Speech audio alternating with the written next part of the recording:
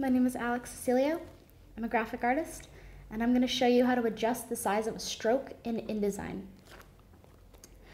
So when you've drawn an object in InDesign, I'll draw just an example of a shape with some strokes that I'm making. And stroke just means like the weight of the line.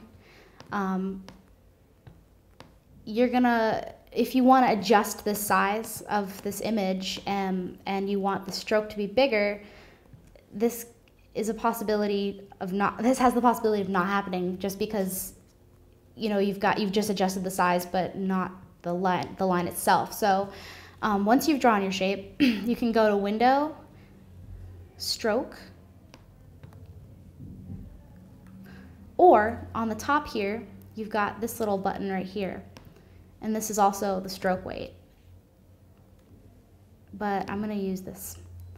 And so you've made your object bigger and you want your stroke to be a little bit thicker. So you can go over to your stroke panel and adjust the size. And you can also adjust what it looks like with all sorts of different styles.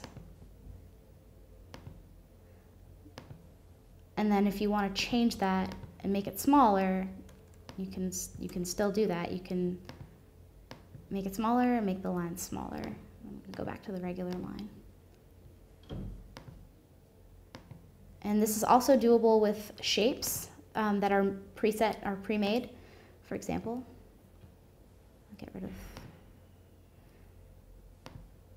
All right, so we've got your rectangle and you want to make it bigger, but the stroke isn't bigger, so we're just gonna go ahead and adjust the stroke.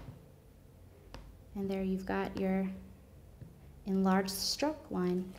My name is Alex, and this is how you adjust the size of a stroke in InDesign. Thank you.